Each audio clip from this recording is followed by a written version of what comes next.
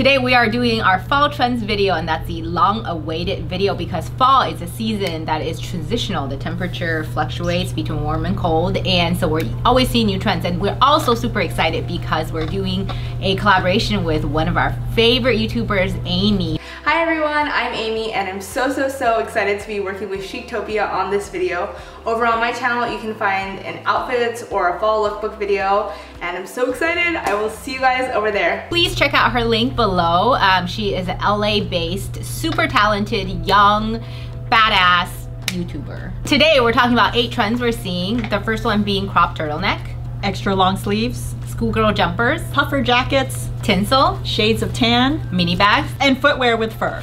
So let's start with crop turtlenecks. So what do you think about when you think crop turtlenecks? Well, when I think of turtlenecks, I think of Audrey Hepburn.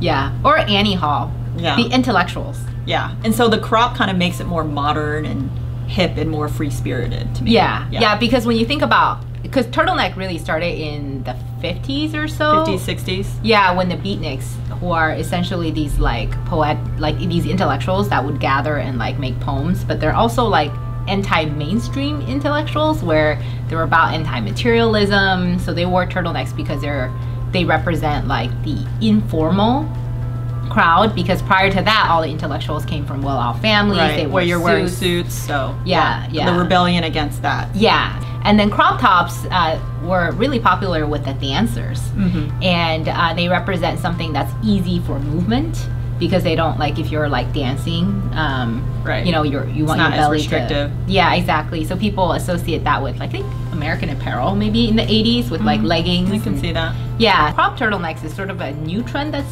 emerging this year.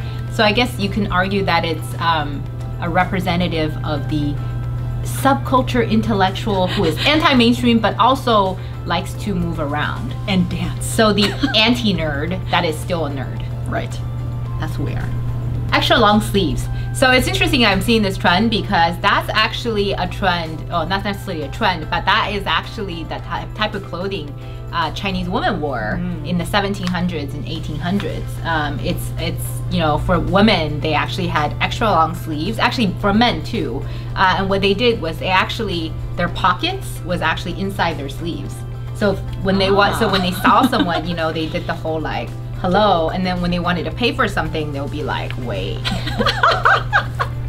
Other than that, you know, we've been seeing Celine and Stella McCartney showing that in the runway, and also I think it also goes in this whole like romanticism, non-body restriction trend that we're seeing. So that is a fun trend to try, and it also makes me feel nostalgic towards back to my roots. Puffer jackets. So puffer jacket was invented. It's interesting how we think about what drives fashion. So puffer jacket was invented in the 1930s by Eddie Bauer, who was an avid mountaineer. He really liked going camping and going hiking by himself, going to the mountains, and then he almost died one day as the sun was setting and it was getting really cold, and he felt like he was getting hypothermia, and his wool jacket just couldn't keep him warm, and it was kind of wet too. So when he finally survived that experience, he decided that he wanted to invent jackets that were suitable for hiking and mountaineering. So he invented the puffer jacket, which is lightweight, so that if you like hiked a lot, it wasn't so heavy, and also somewhat water repellent, so that if it got wet, you know, it dries quickly. It dries quickly. Yeah. So the puffer jacket is actually coming back into style in high fashion this year, and paired with evening wear. And as we know, like the real fashionistas, that as we know, more influencers or street style bloggers are driving fashion. And if you really think about it, street style bloggers in the winter are doing some of the most unglamorous jobs. They're running around beautiful cities like Paris, like New York, but they're running around carrying their huge cameras, like from meeting to meeting, place to place, and they're probably just like mountaineering, and they want to wear a puffer jacket, and they want to go to a place where they can like take off something and be amazing. But they're wearing their like evening gowns underneath. Exactly. So what's next? Shades of tan? Shades of tan. So shades of tan dates back to, well, the word tan came from tanning of leather, that color that it gets. Oh. Yeah, it was actually in the 1500s or so. But since then, I believe like Jill Sander is one of the first designers that use that color ubiquitously, because it's associated with minimalism, and that's also associated with recently, you know, there's still remnants of normcore trend. So camel coats, trench coats are back in that are shades of tan. I think traditionally shades of tan is viewed as a classic, whereas I think this particular season, depending on how you're paired, is really viewed as an overall trend of minimalism.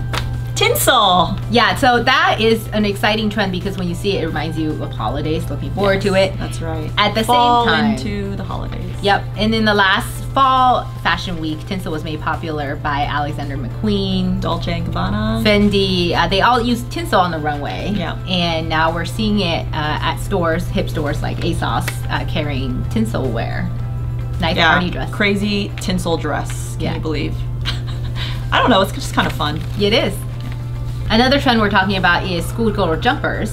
So they're typically made of plaid and were worn by Catholic schoolgirls. But they're coming back into season.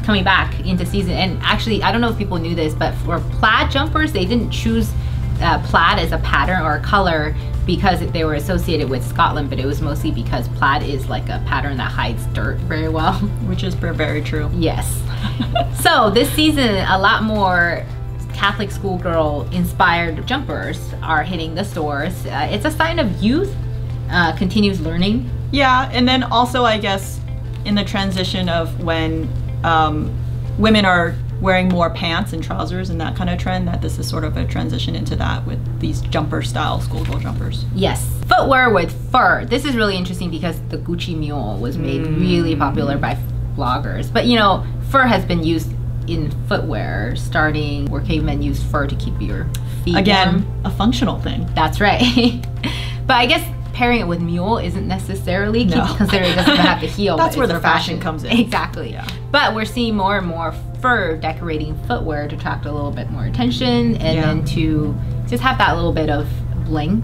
Mini bags. So in the last, I would say 10 years, bags were getting bigger and bigger with oversized everything. But in the most recent year or two, there's been a trend of KonMari method, which is the art of decluttering. I'm all about that. So the smaller bags are in, really forcing you to think about the essentials that you want to carry along every day. And we're seeing that trend across the runway with Celine, with YSL. And we're excited to get our mini bags and think about what are the most important things in our lives. That's very deep. Yes, that's what I am. So that concludes our fall trends video. Hope you enjoyed it. And don't forget to check out Amy's video, link below. She is amazing and she'll show you new looks with a fresh young take. And don't forget to give this video a thumbs up and subscribe, and we will see you next time. Bye. Bye.